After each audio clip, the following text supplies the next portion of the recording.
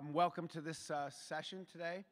I have the distinct honor of introducing two really great speakers that we convinced to save themselves to the end of this conference so that we would have an awesome session here right at the end of the conference. And the first person I want to introduce is Robert Vallerand.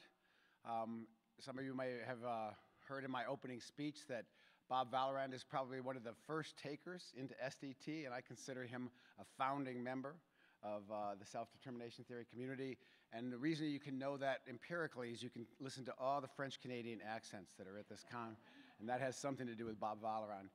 His talk today is going to be the role of passion in psychological resilience. And the second speaker is Susan Fowler, and I've known Susan for some years and what I can say is she's one of the foremost voices of SDT in the organizational community. She's an outstanding organizational consultant, and we're so glad to have her here as a speaker today. So without further ado, Bob.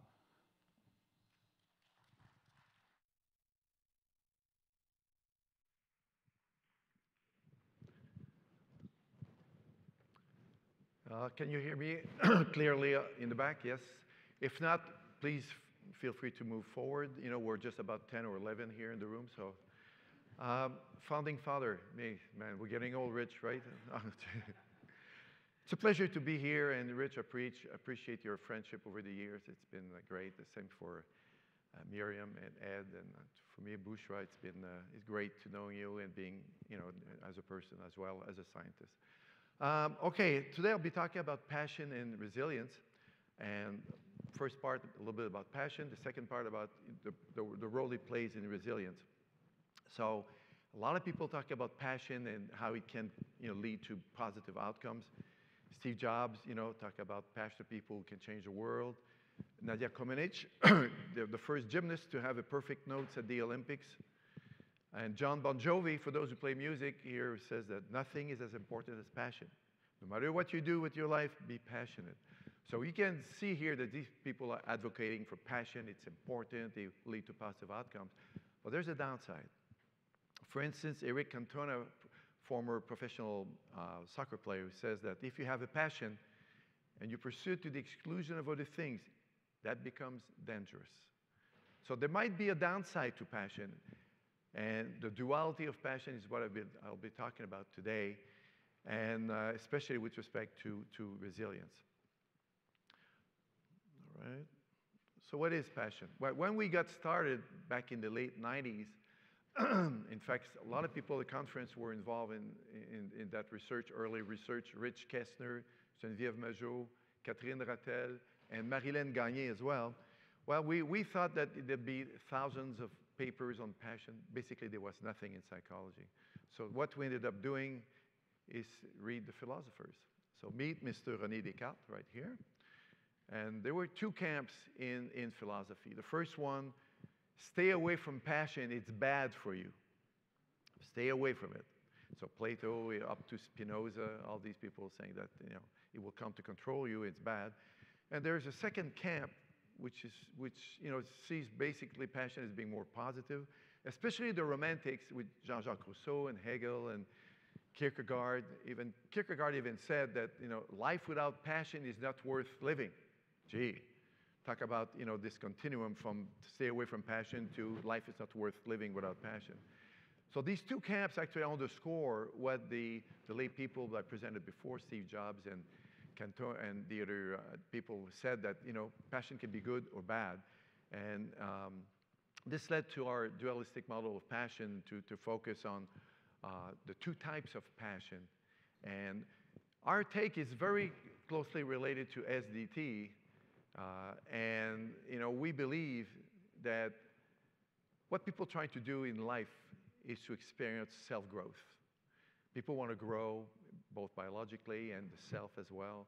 And they want to expand, but they don't expand in a random fashion. They expand in areas where, actually what Ed Deci was talking about years ago in his 75 book, he was talking about the joint need of self-determined competence. To be good and to expand, to face challenges in the area that you've chosen. I think it's the same thing with passion. Passion eventually develops and lead you to expand in the areas you feel you want to expand in.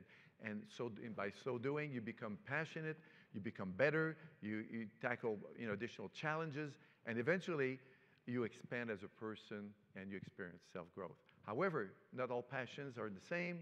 There are two types of passion, as you'll see, and some of them lead to full self-growth, both in the area you're passionate about and the rest of your life, whereas the other one is more self-constricted to the area you're passionate about. Okay, so how do we see passion? Well, passion is a strong inclination toward a specific activity. Could be an object, person, belief that we love, value, invest time and energy in, and is part of identity.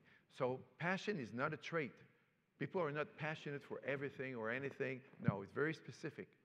And it could be an activity like playing basketball, could be an object, having a card collection, could be a person, romantic passion, for instance, even parenting, passion for parenting, as we've seen in this conference, and could be a belief, ideology, like being passionate for the independence of the province of Quebec in Canada, back home.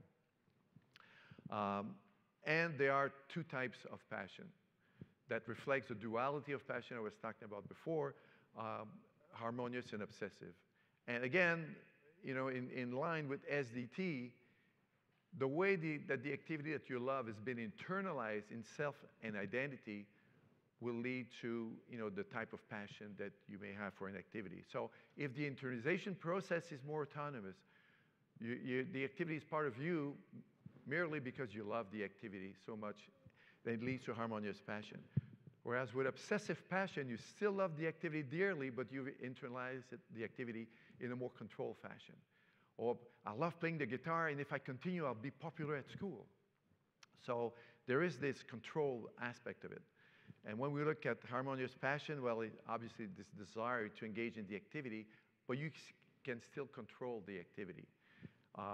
And it will lead you to be choiceful, deciding when to do it, not to do it, be able to say no when it conflicts with other stuff in your life. And it will lead to having access to adaptive self-processes like mindfulness and emotional regulation and so on. It will be in harmony with other aspects of your life and your identity.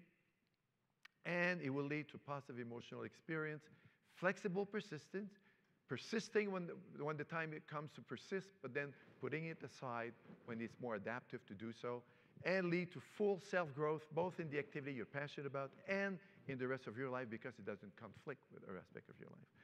With obsessive passion, you love the activity just as much, but it comes to control you. And it will get you, obviously, into trouble. The internalization process is not as adaptive, it's more controlled. And the will be more ego involved when you engage in the activity. And those adaptive self-processes, you don't have access as much as with harmonious passion. There will be conflict with other roles that you may have in your life. And it will lead to mixed emotional consequences. You may get some positive emotions, but you will also get the negative emotions. And the persistence will be rigid. Again, with rigid persistence, you get into trouble because you persist while you should not. And it will lead to limited self-growth, which means self-growth within the activity you're passionate about, but not in the rest of your life. So basically, passion is dynamic. There are two sides, right? And because the internalization process is never 100% autonomous or 100% controlled, both types of passion will be part of you, which makes it easy for the manager at work or the teacher at school to trigger by pushing the right buttons, harmonious or obsessive passion within you. And you have to be aware not to let yourself go into that trap that people may be using, some of those mechanisms to lead you toward obsessive passion sometimes. Now, some of the quick findings that we get, this is an old slide, so I would assume they're probably closer to about 1,000 studies because the 2003 JPSP paper has been cited over 3,000 times. So at least 500 studies conducted in different labs. When we look at the prevalence of passion, most people have at least one passion in their life. So, and it's true across different countries and so on. Putting work aside, people engage at least, on average 8 hours a week for an activity they're passionate about. So they re-engage repeatedly in this activity. Because passion takes place in people's lives, we've been able and fortunate to study, professional painters, not the painter that will, take care of your fence or your house or something, but, artistic painters, teachers, nurses, athletes, musicians, and so on in different cultures. And we've studied people across the lifespan up to the 100 years of age. And that gentleman was playing cards a couple of times a week, and that was very important to him. I do remember that participant. Passion scale, we have 2 subscales, assessing harmonious and obsessive passion. With my good friend Herb Marsh, we've validated the thing and tried different things on invariance and so on. And Herb would say, that scale just won't die. I mean, it's invariant as a function of gender, age, types of activities and languages, and so on. And we've used various design, correlations, longitudinal diary studies, experimental, knowing that someone, for instance, is passionate for basketball. We can bring this person in the lab and for about an hour or two, by pushing the right buttons with the right independent variable, leading the person to become, in the session, harmonious or obsessive. So bringing in people who are passionate about something, we can trigger the harmonious or obsessive side, leading to the same findings we find with the passion scale. We've looked at different outcomes, objective assessment, peer reports, and so on. And typically, harmonious passion leads to better well-being and so on. We call it office, optimal functioning in society. So higher levels of psychological, physical, relational well-being. Performance, obsessive passion will give you some performance. And contributing to society as well. The 2 types of passion will do that. Different determinants, but I won't get into that today. Those of you might be interested, this is shameful promotion, right, Rich? I mean, we're trying to... And we may have a look at this, at the book if you're interested. Now let's look at passion and resilience. I'd like to acknowledge the contributors, Virginie Paquette, Sonia Rarimi, and Nathalie Houdfort, Barb Fredrickson. And we've done a different series of studies on looking at passion and resilience. I'll be talking about 2 today.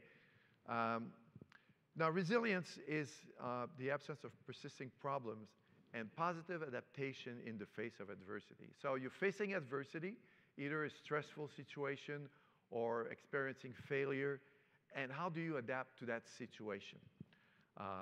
There's been a lot of research on resilience. It's a whole planet in itself if you look at that literature. And basically, either looking at children and they're facing adversity at home, how do they grow up and who do they become? Traumatic conditions like losing a close one, facing daily stressful situations like harassment at work, for instance.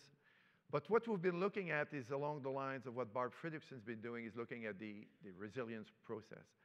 See, Barb has done work on emotion, and she's a big name in the world of emotion. She put forward the importance of positive emotions. She has a theory that she calls, the broaden and build theory, whereas positive emotion will allow you to develop, self, processes, adaptive self processes, and repertoire that will allow you to face tough situations. And eventually, by using these processes, they will develop and become more permanent in your repertoire. So when experiencing positive emotion, you can trigger and you will be able to use those adaptive self processes. And so that's why when in her work on resilience, she showed that those people who do well when facing adversity are people who still manage to experience positive emotions while they're facing adversity. They will experience negative emotions, but they still manage to experience some positive emotion. Now, our research on passion has shown that if you want to experience positive emotions, well, harmonious passion will give it to you. So 1 and 1 equals 2. We put together the passion literature, our model, and the work of Barb Fredrickson, and we look at the role of passion and emotion in the resilience process. First series of studies that we've done is with Virginie Paquette, and this now just got published in Journal Personality. And we looked at people who are passionate about their studies and how they face adversity of end-of-year exams. So what we did is that we assessed their passion toward their studies, And the first study one was within during just a cross-sectional study, so during the final exam period. And we assess their emotion with the PANAS, and we assess as well their well-being and how they did in the academic realm, so specific, if you want, resilience, as well as the rest of their lives, so in terms of global resilience. So harmonious passion predicted positive emotions during this stressful period, but so did obsessive passion, but not as much. So it will give you some positive emotion, but not as much as a harmonious passion. But obsessive passion predicts negative emotions during this stressful period of the final year exam. Harmonious passion will protect you against negative emotion. So harmonious passion gives you positive emotion and predicts negative emotion. And positive emotion leads to satisfaction with your studies, feeling that you've done well, and feeling that at the same time you still have a life and it's going well. Perception of having a successful life. So global resilience, if you like, whereas negative emotion will predict negatively these other outcomes. And this is controlling for the number of hours you put in your studies, right? So the study one, what it showed is that indeed harmonious passion predicted positive emotions during that stressful period and protected you against the negative emotion, whereas obsessive passion didn't gave you some positive emotions, but even allowed you to experience even more negative emotions that were counterproductive with respect to the outcomes. Now, going back one here. Okay. Now, study two, what we ended up doing is having a prospective study, prospective design, looking at changes that take place just before the end of year exam and looking right afterwards. So were there any changes in the academic realm and in your life as a function of passion and emotion? So harmonious passion predicted positive emotions that were experienced at time 2. Same thing with obsessive passion, you get some. But then obsessive passion predicts negative emotions, and you're being protected against negative emotion with harmonious passion. And we use regression residuals to look at changes in the outcomes. So positive emotion leads to increases in satisfaction with your studies. So you enjoy your studies even more, even though you experience something stressful like end of year exam. This is quite something here. And you felt that you've done well, so an increases in performance, and you feel that your life is better than before. So there's an increase in perception of a successful life. So both in education and in the rest of your life, you feel that you're doing better than before. Negative emotions leads negatively to these outcomes. You're still passionate about it. You love your studies, but because it comes to control you, the processes are not as adaptive with obsessive passion.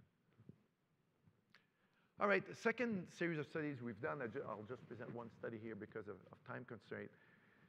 We wanted to remedy some of the problems of the first line of study, so we actually randomly assigned people to success and failure. So remember when we were in college or even high school, we had those sometimes 2 exams per day, one in the morning, one in the afternoon. What happens to you when you bombed the first exam?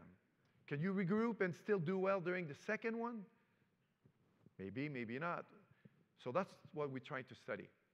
So basically what we did is that we assessed people's passion for their studies.